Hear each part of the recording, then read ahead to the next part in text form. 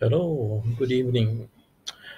Uh, Today, I would like to lecture on Chapter 11 of the Management Information System, titling Ethical and Social Issues in Information System. First, I would like to cover on the learning objective in this very last chapter of the syllabus this semester. So we'll be discussing what are the ethical, social, and political issues in relation to using, applying any information system in our daily life, whether it is for uh, working purposes, for entertainment, or for business. What are the specific or existing principle for conduct to be used in ethically using information system? What do the contemporary information system technology and the internet that could pose problem or challenges in protecting individual privacy of the user and also intellectual property at large, and how have information system affected our daily life in terms of socialization, health, and also lifestyle. This chapter basically discussing how IT in relation to ethics of using IT system. So this kind of scenery, I think, quite familiar nowadays in the campus, in which people are mostly preoccupied with using or seeing the smartphone while walking or while waiting for bus. So in almost every aspect, we are dependent upon our IT system in the name of smartphone nowadays. Okay, I would like to touch also some general issue regarding IT, intellectual property, and commercial issues. So, in recent years, we have been bogged down with the current legal issue on information technology access, export, and it involves international trade too. So, actually, this issue is quite general in terms of IT implication of business. For example, back in 2018, soon after President Trump became the United States president, so he could somehow observe that China will be the main trade for US dominance in economy and commerce. So, based on their perception that they think that China must be somehow be managed or being somehow controlled in their technology dominance.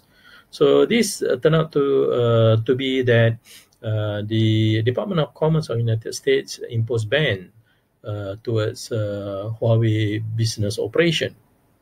Okay, and the question is, why only Huawei, not Samsung, and not other Japanese smartphone maker like Sony? So the question is, why only Huawei? So they claim that Huawei is a threat to national security of the US, and they claim that Huawei advance in production and implementation of 5G technology control will somehow influence the US, which are slightly lagging in terms of 5G technology control and its standard. So they claim that China are creating much deficit of the United States business. And these are all about market dominance, in which the new coming business in the market like Huawei, they are so strong in the market and also in many IT appliances. So US is trying to put some pressure in order to mitigate or slightly lessen down the dominance of Chinese companies and Chinese product. So as a result, U.S. Commerce through Google, so they ban the use of Google apps on Huawei smartphone. What do you think the implication of this on legal issue on IT and ethics?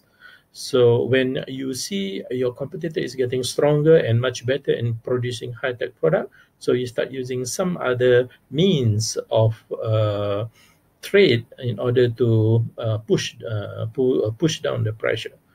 So this results of the trade imbalance. In other words, US start imposing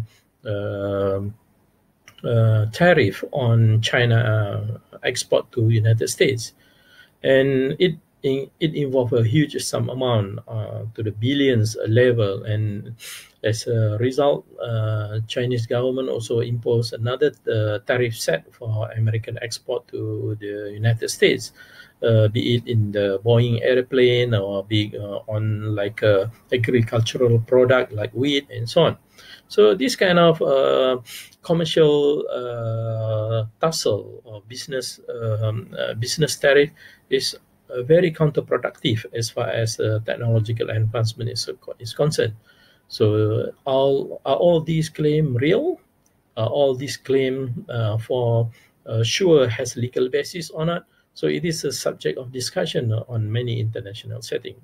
However, of recent times, it seems that even the U.S. officials are admitting that Huawei, Chinese company, are beginning to produce high quality product. So that is a part of their concern. So in recent times and a news report, it says that ultimately US company will collaborate with 5G technology company from China like Huawei in order to develop a standard international platform for IT communication and also for telecommunication protocols. So these are quite a relevant legal issue pertaining to ethics and using IT in terms of network, in terms of communication, so that a student and us, we have to realize this current legal and ethical issue on IT usage. Well, this ethics issue in using information system has been for many decades been debated. It is ethics about the principle of right and wrong, that the individuals acting as free users to make choices to get their behavior over the internet, so over the information technology network. So these are the main issue being discussed in this chapter. So it was back perhaps almost 2 decades ago. So there was IT scam that with the name of Madoff Ponzi scheme. Madoff is a Wall Street traders that trade shares and propose good return for investment for many users or many customers. So Madoff Ponzi scheme use IT system in order to promote their scheme, and many users have been using this scheme in order to expect for good return for their investment. So this scheme uses IT system, IT network, so IT operation, and Madoff Ponzi scheme promise as much as 32% return of investment for their customers. So I think 32% return on investment is very high.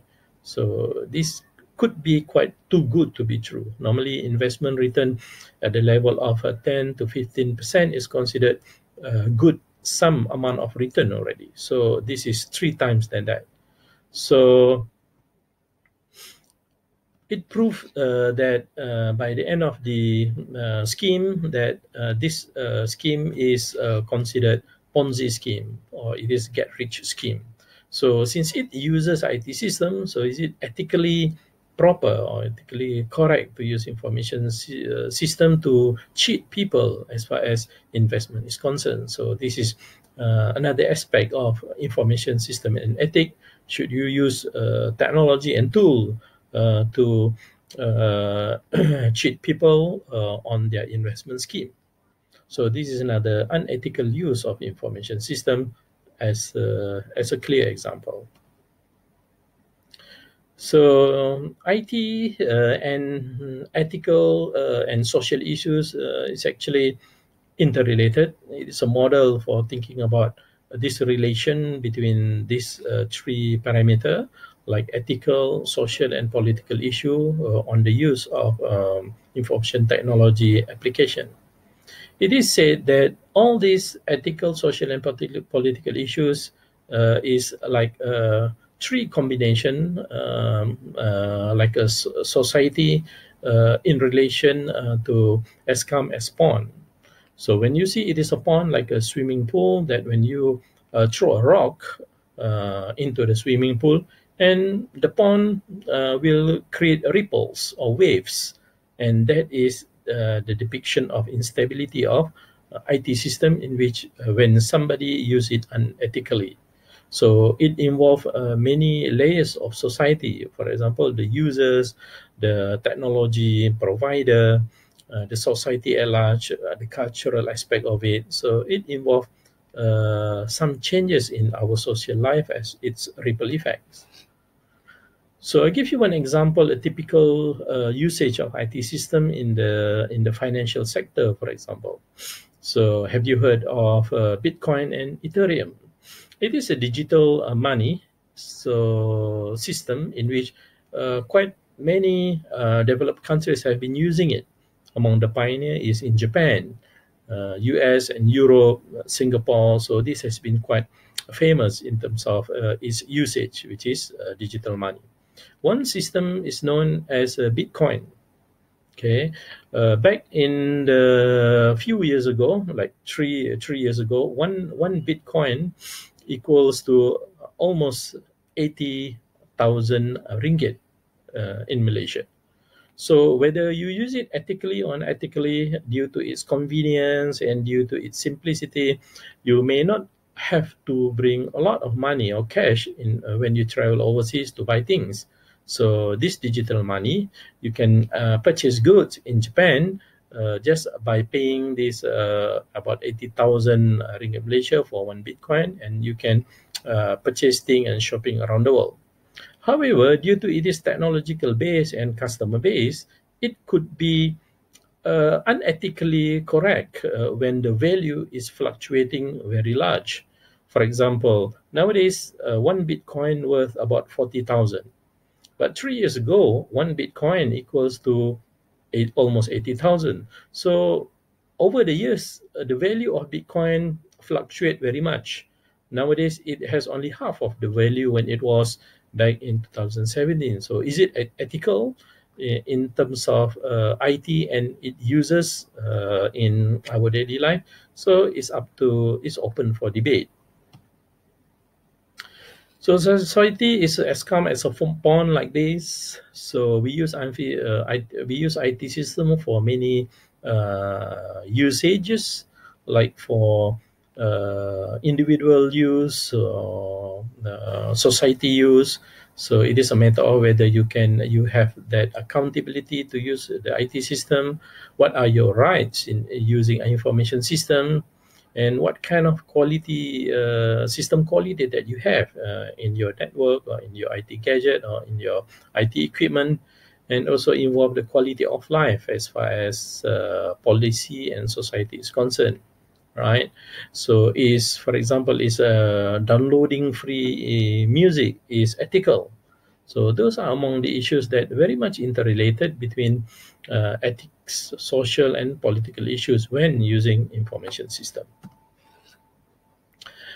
The textbook highlighted the 5 moral dimension of information age. So in what perspective that you can have a look on its moral perspective? First, the information right and its obligation. So the property rights and its obligation, the accountability aspect and control of IT information system, the system quality in terms of the technology system quality and the quality of life.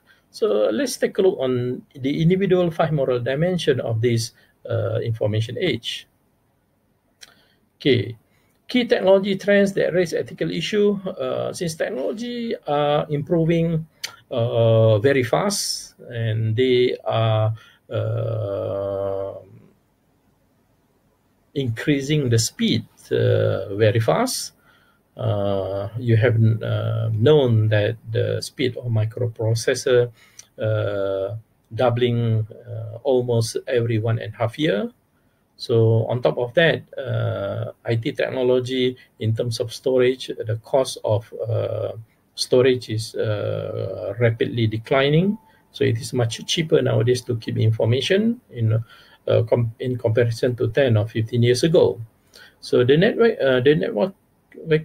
networking advances and the internet in terms of transferring data, copying data, it become much faster and very much easier nowadays. So the other ethical and social issue relating to system is the advancement of data analytic as far as security is concerned. Security of some nation, for example, they process the data using data analytics software in profiling. They create a database to have the relation between individuals and its past record as far as crimes, as far as their behavior and so on. So these are part of the national security priority for the United States, for example. So mobile device can be used as tools for tracking location for individuals. So those are part of the ethical issue, whether IT system has been used responsibly or unethically. These are example for the United States Defense National Security Matter. They call it NORA technology. It stands for Non-Obvious Relationship Awareness. They create a very big database under FBI, CIA, and also NSA. So in order to have a monitoring system for individuals that are coming to the United States for observation or for some kind of security monitoring. So they create the watch list, or I would say kind of wanted individual list, and they keep the database of incident, arrest, or past record of, I would say, crimes that this watch list individual have been listed. So they can track also this individual watch list transaction as far as credit card is concerned, and as far as purchase and payment is concerned. They watch, also monitor telephone records, and of course the individual information of this watch list individual. So they are all merged into a single database, and the system will give alert to, well, for example, the FBI, police, or customs and immigration, as far as when this individual entered the United States. So his or her name will pop up from the system so that the immigration can have a closer check, detail, I would say, checking on the individual. So this kind of system considered ethical as far as IT usage is concerned. So for certain nation is considered ethical, and for some other human freedom of expression, human freedom of traveling, it may not be ethical. So it depends on which perspective you are looking at from. So in basic perspective is that for ethical analysis, system of IT must be used responsibly. It must be used with accountability. There are liability in using IT system when we use it illegally, and there are system for due process in which you may find it on legal perspective as breaching the law, and you are liable for legal case sue in the court. So basically, 5-step ethical analysis is example like plagiarism, in which nowadays is quite easy to claim somebody else's work as your work, but due to plagiarism is basically the usage of other people's intellectual work, like writings, record, musics, and you claim it as your own. So in order not to be claimed as plagiarized, you have to declare where is the source of your reference of your work. If it involves second party or third party, you have to declare in your intellectual work. So these are a few perspectives of ethical analysis that you may need to consider when using other people's intellectual property. Ethics in information society, there are a few ethical principles that we must simply need to follow. So the first ethical principle, they call it a golden rule. Golden rule claims that do unto others as you would have them do unto you. In other words, don't do to others if you don't want others to do it to you. So that is the first golden rule. It means that if you don't want people to plagiarize your work in the first place, you don't have to plagiarize other people's work. So that is the golden rule, the basic first rule. The second ethical principle, they call it Immanuel Kant's categorical imperative principle. So Immanuel Kant is this. So basically, he stated that if an action is not right for everyone to take, it is not everyone. It's not right for everyone. So it means that nobody can take that action. Then other people also cannot repeat that same action. For example, if you are queuing to board the electric train like MRT or commuter in KL, so the right approach to do is by queuing. So if nobody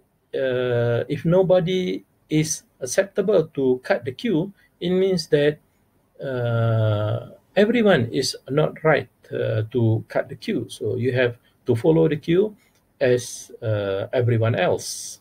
So that is an example. So the third ethical principle is Descartes' rule of change. This is picture of Descartes. Descartes claims that if an action cannot be taken repeatedly, it is not right to take at all, right? So if it is wrong to, for example, take other people's property, and it cannot surely be repeated, and ultimately it's not right to do it at all. So that's what Descartes claim. The fourth ethical principle is named as utilitarian principle. Utilitarian principle claim that take the action that achieve the higher and the greater value, right? So you have to do something which give higher or greater value instead of the lower and less value. So for example, if you are supposed to, for example, save for example, you have to save people from danger. So you have to save the people which are most vulnerable. For example, the old people. So that has a higher value in terms of utilitarian principle. Okay, the fifth ethical principle is a risk aversion principle. It is to avoid risk. Principle that you need to take action to avoid bigger risk. All right. So it is claiming that take action that produce the least harm or the lowest potential cost. For example, if you have to save your hard drive to save your work file, so you have to save the drive that is, of course, containing the biggest storage in comparison to the lowest storage. So you save much bigger hard drive capacity in comparison to the least storage capacity. The last but not least principle in the ethical IT perspective is ethical no free lunch. In this world, it seems that some of the aspect of our lives is free. For example, Facebook is free, Google is free. So technically, it is not free. If it is free, then how come Google and Facebook, the owner is one of the richest men in the world? Actually, it's not free. Somebody else are paying for advertisement in Google for their commercial product. So it seems like free, but in actual perspective, it is not free. Somebody else is paying for it, for you to get the free service. That's why in the many professional work area, they have a professional code of conduct. For example, doctor, they have the medical professional code of conduct in which, for example, the confidential information of patient cannot be told to other people. Okay, and the priority is to save life first in comparison to other aspect of asset, right? So those are professional conducts. As such, not only doctor, lawyers, professional manager, they have also professional conducts in order to conduct their work or follow the rules, guidelines, and regulation. So in the whole world, basically, most professional work or most professional people, they have a code of conduct. Not only doctors, not only lawyers, it includes army, it includes IT professional like software engineer. So they have their own code of conduct in order to do their work. So in this modern world, we have the rights for accessing information freely. So that is the name by the name of privacy. Privacy means claims of individual to be left alone on their own, free from surveillance and interference from other individual or from other supervision by organization, and claim to be able to control information about you yourself as user of internet. So this privacy is the basic expectation for using the internet on privacy. And it is expected that by using information system ethically, we have to have a fair information practices in which your information is fairly being used by other people, and you are expected so. So no people are using or selling your information without your knowledge, without your acknowledgement, or without your permission. That is expected for information fair practice. However, that information could also be misused, right? So in Malaysia nowadays, we have this is what we call CTOS system. It is a ranking of, I would say, reliability of the individual to engage or to get financial support like loan, to buy car or to buy house. In the olden days, previously, this CTOS system was a commercial body. So your information pertaining your loans and your security and your financial status is being kept by a private company. So Malaysian government found out that this is not a fair practice. So now they create this CTOS database and they park it under Bank Negara. So Bank Negara keep your ranking, the healthiness of your financial status by having this CTOS database. CTOS is index maximum 800, right? If you have a higher score around 7 to 800, you are classified as green. If you have like 600 or 500 level, you are considered as insecure in terms of financially. It means that you have a lot of debt. And if you are, of course, in the very weak financial status or bankrupt, so you have, of course, lowest score as far as 300 or low scores. So this information seems like important for certain organization. For example, for banks, to gauge your ability to pay back loan or to pay back debts. So when you apply loans to bank for example, to purchase a car, and normally that bank will check your standing at CITOS at Bank Negara. So that bank will have to pay for one individual record check about 26 ringgit 50 cent, and that bank will have your score level. So if your score is around 700, that might be still good, right? 500, maybe it is yellow alert, and definitely if red, it is considered uh, as almost bankrupt. So you won't be able to get loan if you have a lower score level, 3 or 400 at CITOS. So again, CITOS, is it ethical or not ethical? Because it affects people's ability to apply loan.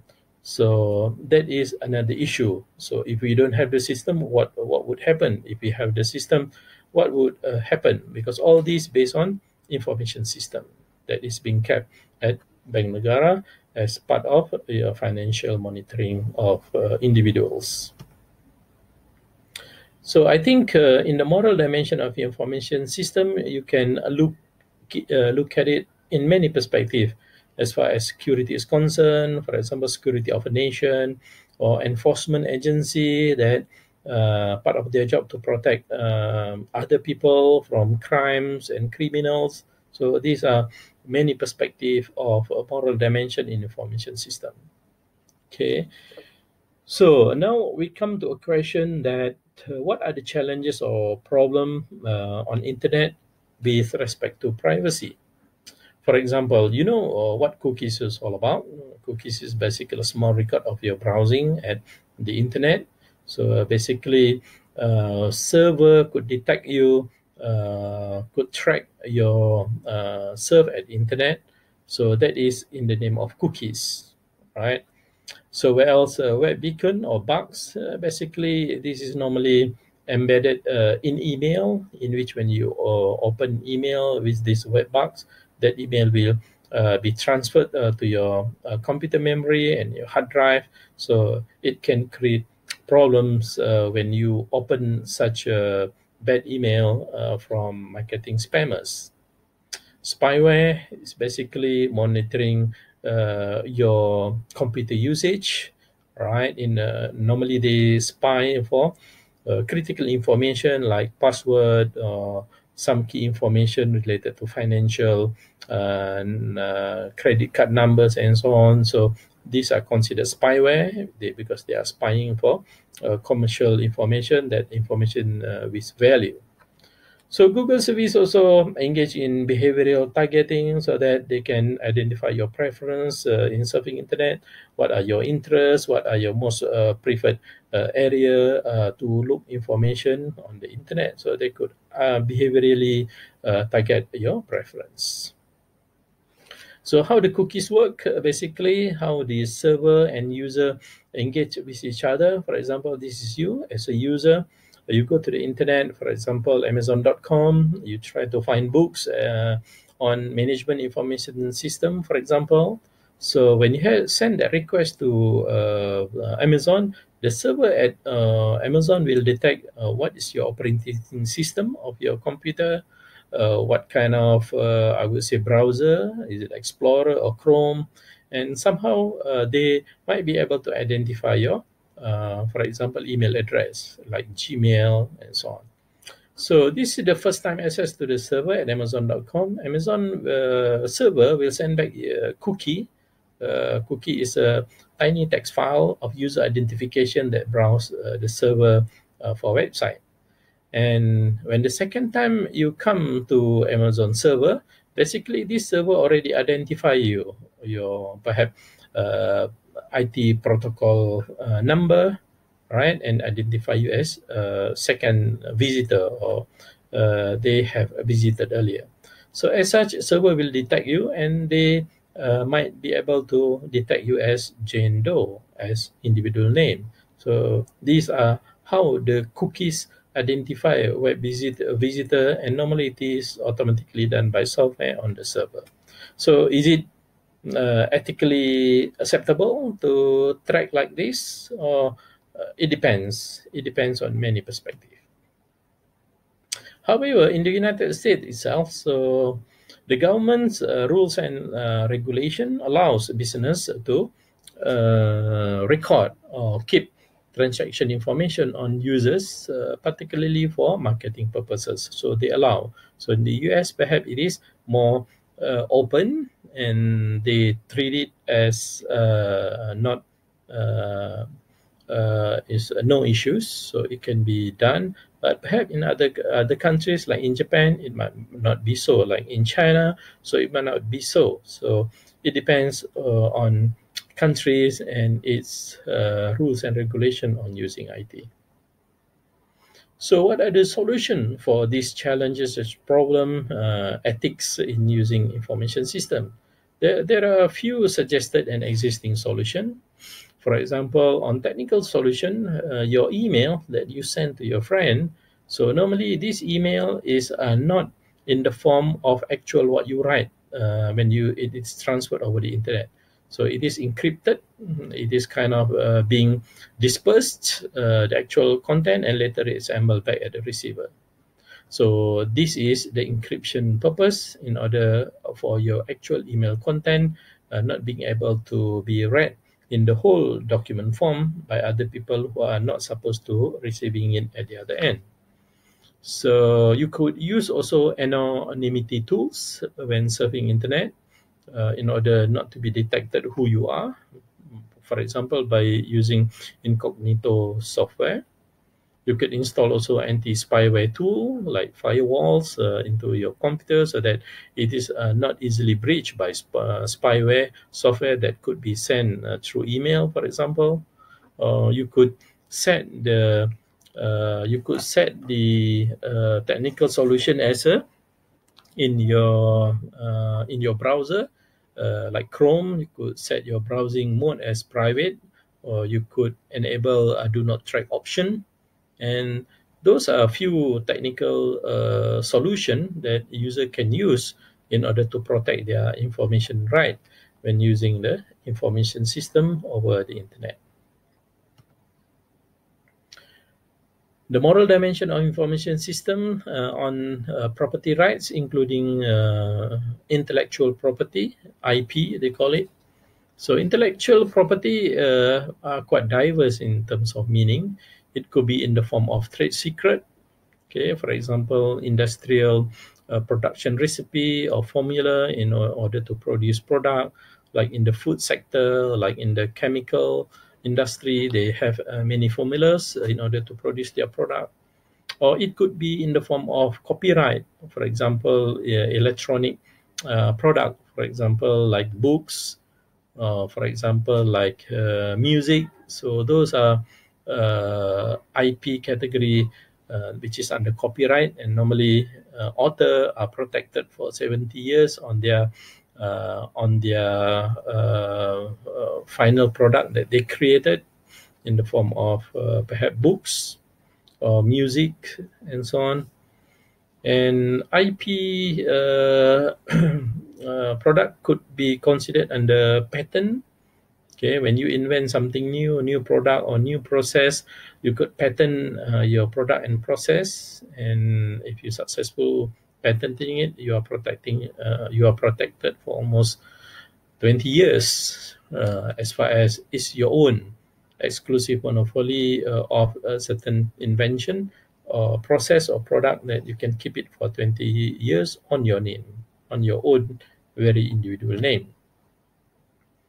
So what are the challenges to these intellectual property rights? Basically, nowadays there are too many digital media instead of physical media.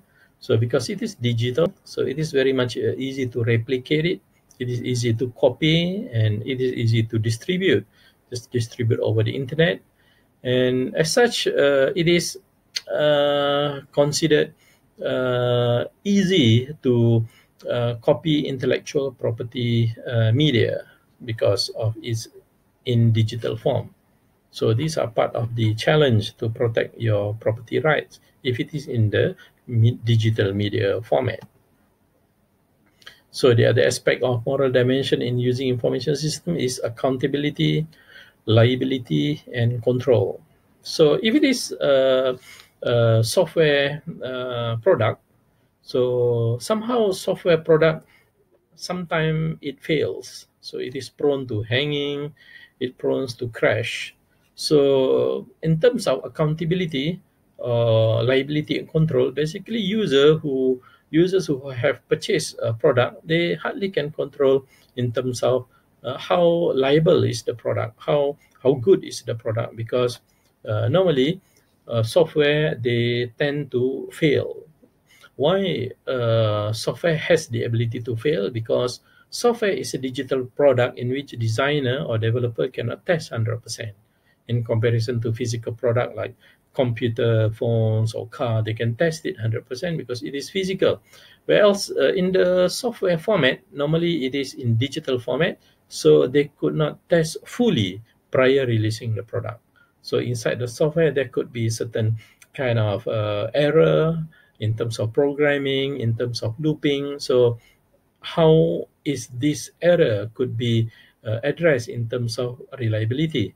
So again, this is another challenge in system quality in terms of system error. So software does sometimes got crash, hang, or fail.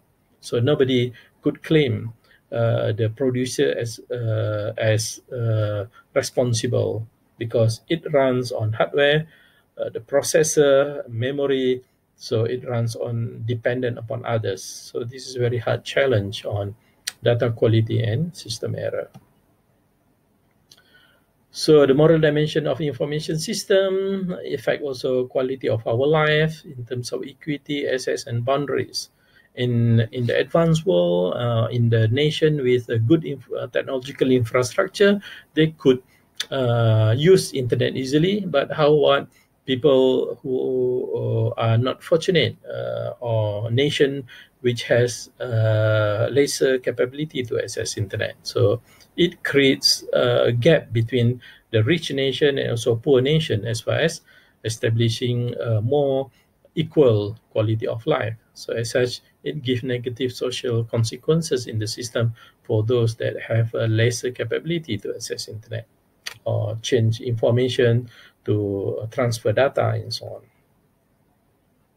Well, nowadays we are so dependent upon IT gadget, as if we are walking with smartphone, reading our document data, as if we are walking zombies. All right. So another moral dimension of information system is on crime on computer and its abused. Right. So it is known, like in marketing, they call it like a spam, in which you always receive in your email box or for unwanted or unwelcome email from marketing, from banks, from traveling agent, from so many sources. So that could also lead to abuse, right? Because this unsolicited email sent to your mailbox is actually not given permission.